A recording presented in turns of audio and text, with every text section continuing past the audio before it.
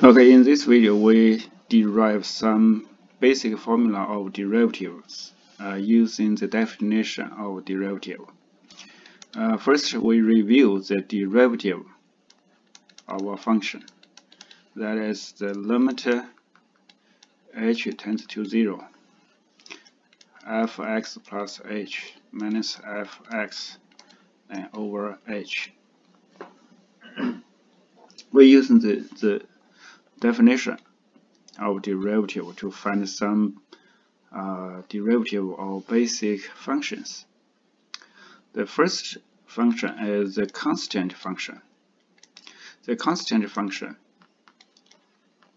is always the same value. So fx plus h minus fx over h, because fx is constant, so no matter what is the value of x, it always c. So the denominator is 0 and the denominator non-zero. Although the h tends to 0, but h is not 0. So the derivative of constant is 0. The second function is the power function, for n is the natural number. For n is natural number, we derive its formula. That is x plus h of n minus x of n, then over h. We can take the common factor x of n. That's xn, then times x plus h over x as n minus xn, then h. So we can take the x of n outside, because the variable is h, not x. That is 1 plus x h over x of n minus 1, then over h. Using the geometric series, we know that the geometric series 1 plus r squared plus r of n minus 1, that is rn minus 1 over r minus 1. So rn minus 1, that is r minus 1 times 1 plus r squared plus r of n minus 1. Use this formula. Then we got xn limit h tends to 0, that is h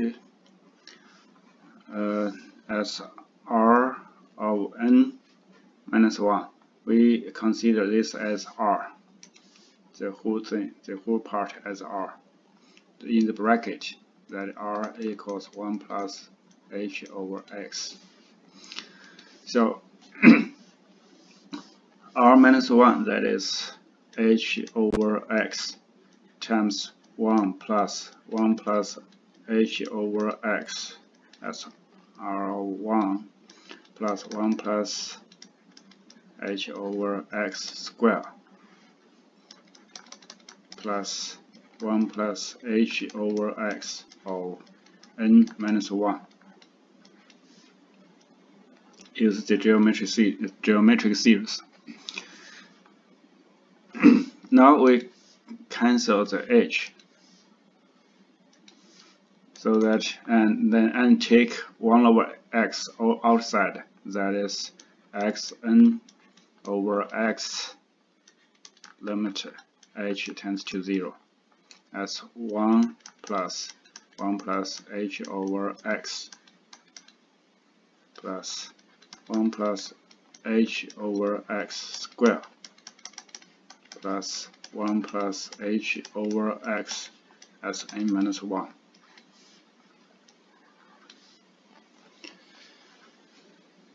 Okay, now let's let the h approaches to 0.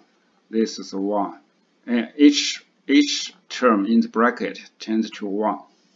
So that is x of n minus 1 times there's n terms. So that is n. That means the derivative of our power function, that is n times x n minus 1.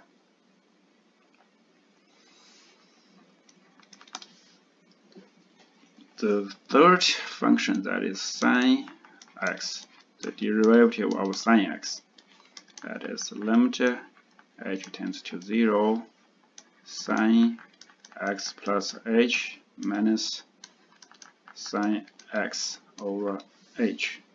Here we use the addition and this trigonometric function of addition and of the addition, that is sine a plus b equals sine a cosine b plus sine b cosine a and cosine a plus b, that is cosine a cosine b minus sine a sine b. We use this formula.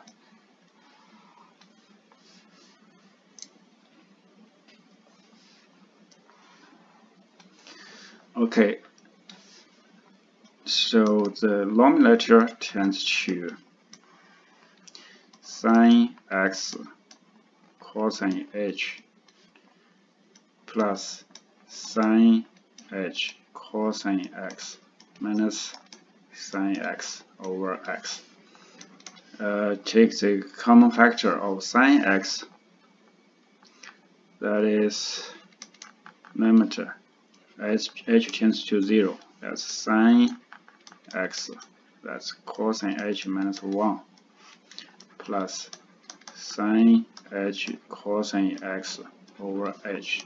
We separate this in two terms.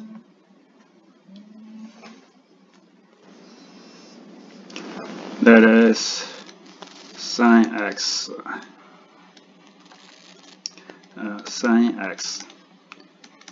cosine h minus 1 over h plus the limit h tends to 0.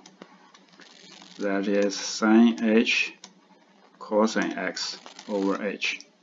Because the variable is h, so we can take the function of x outside. H tends to 0, that is cosine h minus 1 over h plus cosine x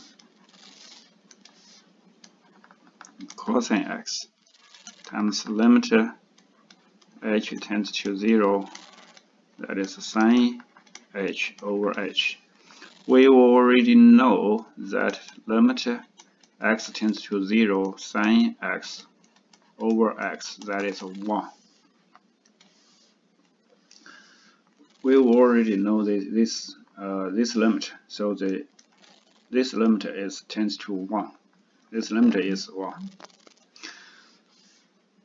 But what is about the first limit? The first limit is 0. We can deduce from this the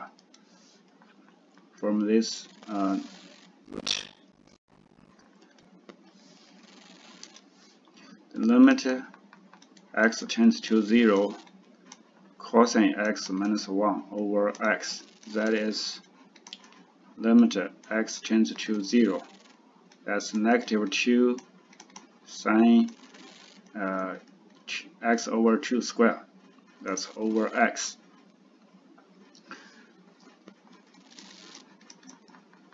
When x tends to 0, we take the negative 2 outside.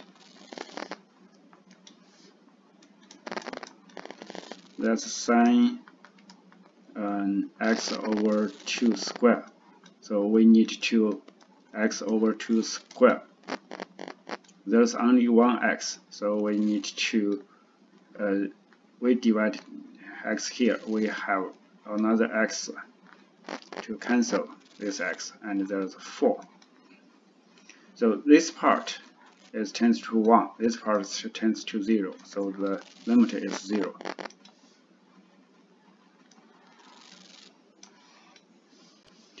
So the first part tends to 0. The first part tends to 0. And the second part, the second limit tends to 1. So the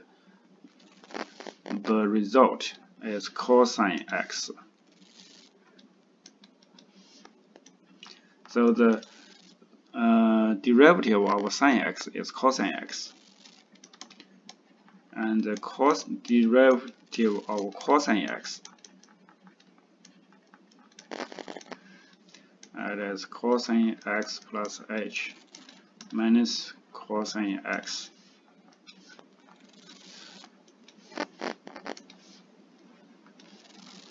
over h. They use the addition of angles, that is cosine x cosine h minus sine x sine h, and minus cosine x over h. We take the cosine x, the common factor of cosine x, that is cosine x cosine h minus 1 over h, and minus sine x sine h, separate in 2 terms. The first term has common factor cosine x, h tends to 0, that is cosine h minus 1 over h. We know that this limit is 0. And minus sine x, the limit h tends to 0, sine h over h. This limit is 1. So the result is negative cosine x. Oh, that's negative cosine x. Negative cosine x.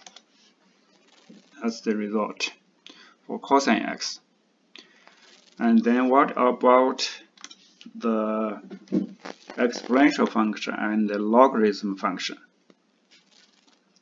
To find the derivative of exponential function and the logarithm function, we need a limit.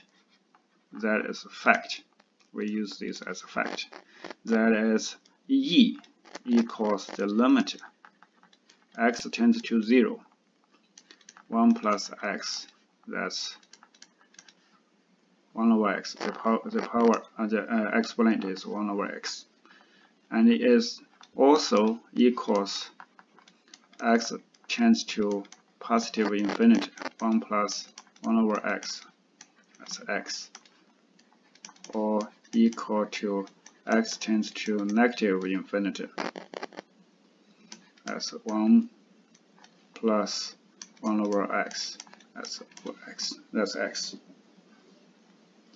We use this fact to derive two useful limit. The first limit is when x tends to 0, log 1 plus x over x is 1.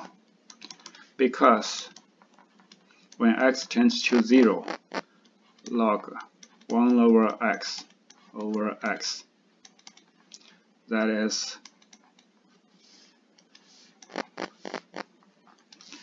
limit x tends to 0, 1 over x times log 1 plus x.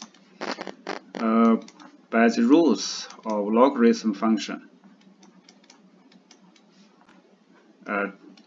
this one can be read as a power, and then use the compensation limit of compensation function is equals equals log, then 1 plus x, that's 1 over x. That is, the limit in the bracket is e, so that is 1. The second limit, useful limit, is e of x minus 1 over x, that is 1. Because if we let t equals e of x minus 1, then x equals log 1 plus t. So the limit x tends to 0, e of x minus 1 over x, that is the limit t tends to 0. X tends to 0, then t tends to 0. So that is t. The x is log 1 plus t. That's the reciprocal of the previous one. So the limit is 1. Use these two limits, we can find the derivative of exponential function and logarithm function. First, we consider e of x, the derivative of ex. That is h tends to 0, e of x plus h minus e of x, and over h. By the rules of exponent, that is ex times e of h minus e of x, and takes the common factor outside, because the variable is h. That is eh minus 1 over h. That's the previous limit, so that is e of x. And for other base, the exponential function of other base, we change to the e of x. That is ax plus h minus a of x over h. Use the rules of exponential. That is ax times a of h minus a of x over h. That we take the common factor outside. That is ah minus 1 over h. This is not the previous one, because the base is not e. A of x. That's a of x. And we use the changeable variable. We use t equals a of h minus 1. So h equals log a 1 plus t. H tends to 0. That is t. That is log. The base is a plus t. That's not the natural logarithm. So we change the general logarithm to the natural logarithm. Use the change of base, the rules of change of base. That's t. That's natural log 1 plus t over natural log a. I will use the change of base. That's log a x. That is equals log change of base to b x. Then it's log b a. That's the change of base.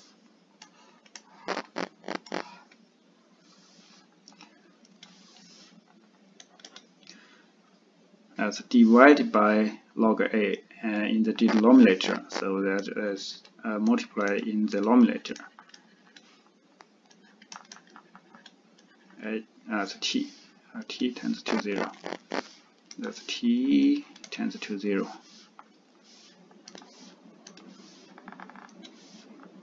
t tends to 0. That's t over natural log 1 plus t. So actually, the limit is 1. So the result is a of x times natural log a. That's the general exponential function. And for logarithm, first the natural log. Limit h tends to 0. That's the natural log x plus h minus the natural log of x over h. Use the rules of logarithm. The subtraction becomes the division in the log. That is 1 plus h over x. That's h. Log x. We know that log a x over y, that is log a x minus log a y. That's the rules of logarithm. There's no minus here. And because there's a log 1 plus h over x, so there is, if it divided by h over x, the limit is 1. So we need to times x here.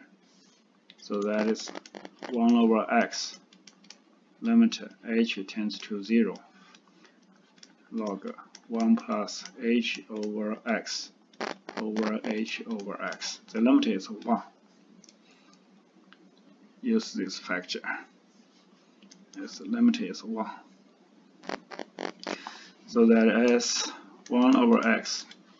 So the natural log function, the derivative of natural log function is that is 1 over x. And for other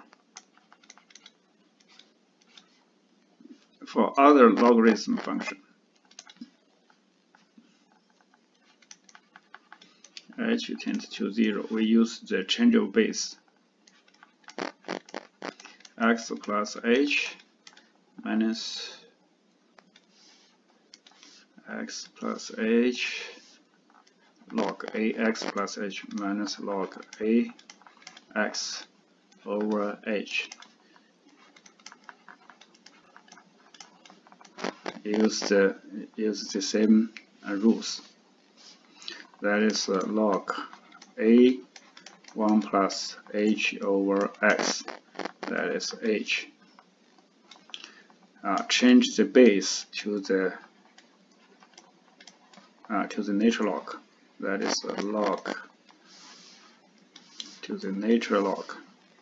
So that is a natural log 1 plus h over x, and divide by natural log of a. That is h. We take the log a, 1 over log a outside, limit h tends to 0. That's natural log 1 plus h over x. We need h over x in the denominator to make the limit equals 1. So we divide x in the denominator, then we multiply x in the denominator as well to cancel the fraction. Take the x outside, that is x natural log a 1 over x times log a. H tends to 0. That's log 1 plus h over x. That's h over x. The limit is 1. So the result is 1 over x times log a. That's for general logarithm function. The last one, that is for the power function. When n is a real number, and not restricted on for n on the natural number. No, for any n, for any real number n. Of course, it should make the function make sense. Makes the function make sense. Then the derivative is limit h tends to 0, x plus h of n minus h of n over h. Okay, in this video we derive some basic formula of derivatives using the definition of derivative. Take x. First we review the derivative minus x function n, that is the limit. So h tends to 0. Factor x of n outside plus h minus fx 1 plus h over x. That's of n. We use the h definition over h. Now we cannot use the geometric series to compute this limit, because now n is not a natural number. Constant function. The constant function n, we change the base, is always the same value. So if we let h minus fx equals 1 plus over h because of n minus 1. Fx is constant. 1 plus so h no matter what x is the value of x of 1 x plus t always. So the numerator is 0. And the denominator is non-zero. H approaches to 0. The h because the denominator is t is not 0. If we divide the derivative of constant is 0. If we divide by log 1 plus t. The second function is the power function for minus 1. This is t, natural number. If we take the log 1 plus t for n is t, natural number, 1 plus t is 1 plus h over x plus n. That is x plus h. So the log 1 plus h over x plus n is just log 1 plus t. And we divide this one. We can take the same function, the common factor x of n, and here's h. That's separate into then times x plus limits h over x. That is n minus x n. Then h. That's so limit can take x of n outside. That's t. Because the variable is h, not x. And another one use h. That is 1 plus x, h over x n in front of the log, over h. 1 plus using the geometric series, we know that geometric series still log 1 plus t r plus over t r square plus r of n minus 1. There's h over x, so the denominator should change to h over x minus 1. We divide x and minus 1 multiply times 1 plus r square plus then plus r take these two number outside. That is x n use times n this formula over x and limit t. Then we got t over x 1 plus t times limit h tends to 0. That is h 1 plus h over x over s r x. Both these two limits minus 1. We consider this as r. The result as the whole thing, the whole part as x n minus 1 in the bracket. That r equals 1 plus. That's the basic formula.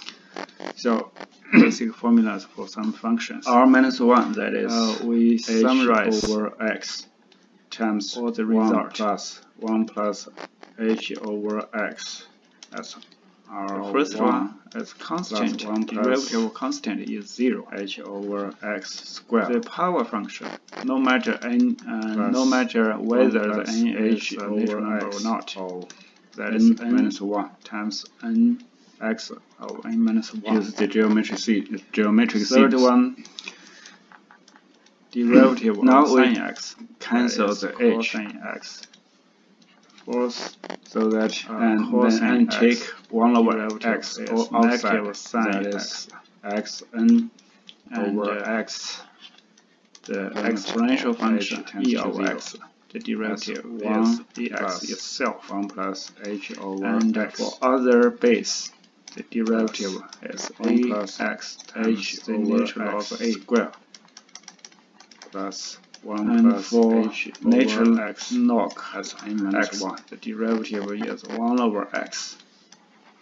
For general log, Okay, now let's that is x let the h approaches to 0.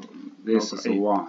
And each term in the bracket tends to 1. I will take an So example. X of minus x of n minus 1 times those we n take terms. What is the derivative of square root x? That is x of 1/2. The derivative. So that is the derivative of half power function. X 1/2 minus 1. That is 1/2 x negative 1/2. And what is the log third t function? That is x, sine the derivative. x. The derivative of sine x times natural log t 1 over x 0 times log sine x plus h minus 1 over x times log t over h. And here we use the x addition derivative. and that is 3x trigonometric function of addition and of the formula. addition. That is sine a. Okay, that's the basic formula. Sine basic a formula for cosine b plus basic formula of b derivatives. Cosine a. Okay, let's stop and here. Cosine a plus b. That is cosine a cosine b minus sine a sine b. We use this formula.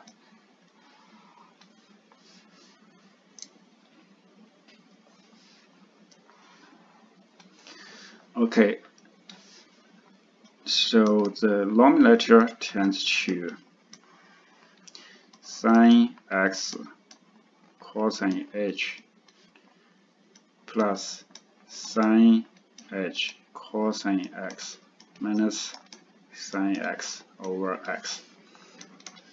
Take the common factor of sine x, that is numerator. H tends to 0. That's sine x, that's cosine h minus 1, plus sine h cosine x over h. We separate this in two terms.